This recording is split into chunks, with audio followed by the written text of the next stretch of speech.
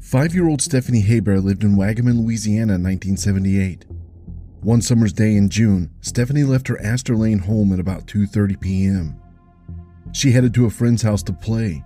Stephanie was wearing a pink checkered top, pink shorts, and her ice blue prescription glasses. She never made it to her friend's house, and she did not return home for dinner. Her parents, Joyce and Donald Hebert, called 911 to report her missing. Joyce was quoted as saying, "This is hell. I wouldn't wish this on anyone, not even the devil." A multi-day search of the family's neighborhood ensued. The FBI joined the case. Investigators ran down tip after tip. The Heberts even hired psychics, but no sign of Stephanie could be found. 5 months later, a hunter discovered Stephanie's partial skeletal remains in a wooded area down a shell road in rural St. Charles Parish in Louisiana. This is about 20 miles from Stephanie's home. Her body was tied up against a tree. Investigators could not determine how she lost her life, but could confirm that she had been assaulted. Detectives focused on Stephanie's then 16-year-old neighbor, Roger Alexander. Stephanie was friends with his little sister, and she attended a sleepover at their house the night before she disappeared. Alexander maintained his innocence. On the day Stephanie went missing, he was a few blocks away at his cousin's house on Dandelion Drive, helping repair a car. Several witnesses vouched for him. Still, investigators insisted that Alexander was responsible. St. Charles Parish prosecutors presented a case against him to a grand jury, but they declined to indict Alexander. The Wagaman neighbors who searched through the summer heat for Stephanie watched from their lawns as investigators repeatedly searched Alexander's home. Even after a 2008 DNA test excluded him, authorities did not declare him innocent. Suspicion also fell on 70-year-old Daniel Parks. He was a friend of the Hebert family who babysat Stephanie. In 2014, he was sentenced to life in prison, convicted of assaulting a 7-year-old girl in 1979. The victim in this case testified that Parks once told her she would end up like poor Stephanie. Parks denied harming Stephanie, and investigators could not find any evidence that he was involved.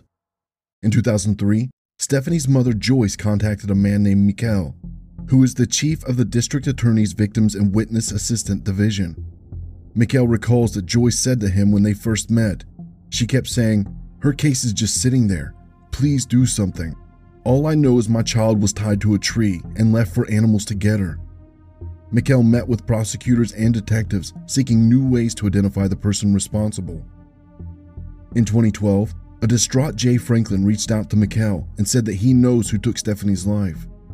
Jay said that his father, Jason Franklin Sr., was responsible. Jason was a U.S. Army veteran. He married Joyce Vanette in 1970 in New Orleans and worked as an electrician's helper. The couple bought a home on Astor Lane, about 5 houses from Stephanie's home. Jason was a serial predator who targeted children. In 1966, he was convicted of attempted assault on a young girl. Jason targeted children who didn't tell because they had been threatened or were too horrified by what had happened. Other times, they weren't believed. Jay Franklin reached out to Mikkel because his wife Michelle Franklin had convinced him he'd never know peace until he spoke up. Since childhood, he had bounced between homes, abused and traumatized by what he had been through. He was mentally damaged, Michelle Franklin said. He didn't know what love was until he got with me. Over the next 9 years, Jay Franklin revealed physical abuse he had suffered at Jason Franklin Sr.'s hands and how it links to Stephanie's case. Jay said that his father beat him and assaulted him between the ages of 2 and 6. Jason Franklin Sr. also used his son to lure other victims, usually young girls, to their home under the pretense of a playdate. Young Jay Franklin was sometimes forced to take part. Jay then told investigators one of those girls was Stephanie Hebert. According to him, it was his mother Joyce Vanette who abducted Stephanie and brought her to Jason Franklin Sr. Since both Jay and Stephanie's mothers are called Joyce, I'll refer to Jay's mother as Vanette to prevent any confusion. Jay said that when he was 6 years old, Vanette had him coax Stephanie into their car. Vanette then drove the children to a house in Luling, Louisiana, where Jason Franklin Sr. was waiting. At some point, he put Stephanie into a car and told Vanette to follow. They then drove to a wooded area where Stephanie's body would later be found. Jason Franklin Sr. stripped Stephanie of her clothes and took Polaroid pictures of the child, forcing Jay to pose with her. Jay remembers Stephanie tearfully declaring, "I'm telling my daddy." He believes this may have sealed her fate. Vanette then left with Jay. Jay told investigators that he saw his father binding Stephanie to a tree as they pulled away. When confronted by detectives, Joyce Vanette denied any involvement and called her son a liar. While speaking with investigators, Jay Franklin took detectives to some of Jason Franklin Sr.'s favorite hunting spots. They eventually ended up in a rural area of St. Charles Parish. Without realizing it, he directed them to the scene where Stephanie was found. Despite Jay Franklin's testimony, it still took authorities years to prepare the case. They had to determine what evidence was admissible, what charges he'd be eligible for, and definitely rule out the other suspects. Jay Franklin's credibility was bolstered by the statements of another victim who came forward. It was a 51-year-old woman whose story of childhood assault matched the version of events he told. She had never before disclosed the assaults. In 2018, 76-year-old Jason Franklin Sr. was arrested in connection to Stephanie's case. Her parents Donald and Joyce lived long enough to see him arrested. Both of them passed away in 2020. Unfortunately, the case never made it to trial. In January of 2022, Jason Franklin Sr. lost his life due to a respiratory illness while in prison. In June of 2022, 50-year-old Jay Franklin also lost his life due to a drunk driver. Investigators with the cold case team described it as a heartbreaking loss.